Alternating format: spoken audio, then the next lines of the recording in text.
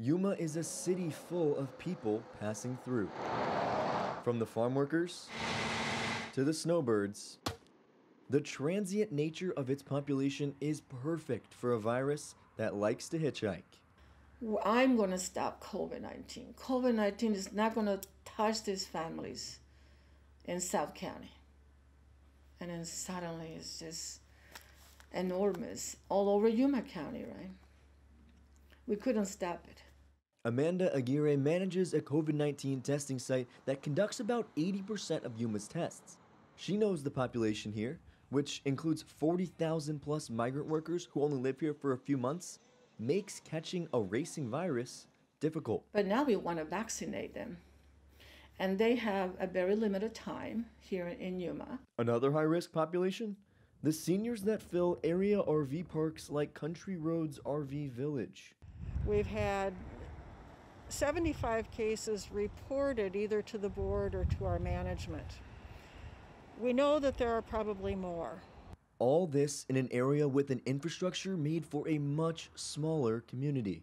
About 200,000 people live here, and that's not even including the workers that make Yuma the winter lettuce growing capital of the world. But the medical needs of all those people are served at just one hospital. So if you're in a bigger city and if your ICU is full and your ED is full, you go on what's called diversion.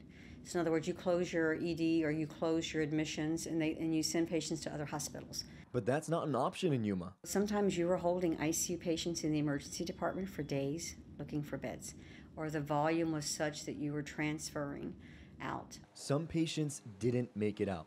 Father Emilio Chapa leads the parish of St. Francis of Assisi. Last month of January has been a month that I've never seen this many funerals before.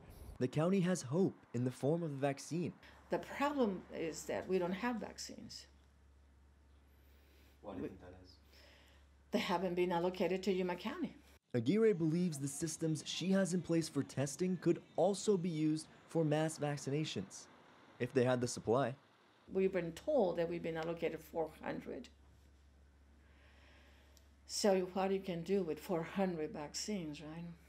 She thinks they could vaccinate up to 2,000 people per day, but last week, her sites didn't receive a single dose. Just another hit to a community that refuses to give up. You'll see signs throughout the city, hashtag Yuma Strong, and I believe that that message is being followed through as far as that we're strong for each other and we're there for each other. Even if it isn't, all year round.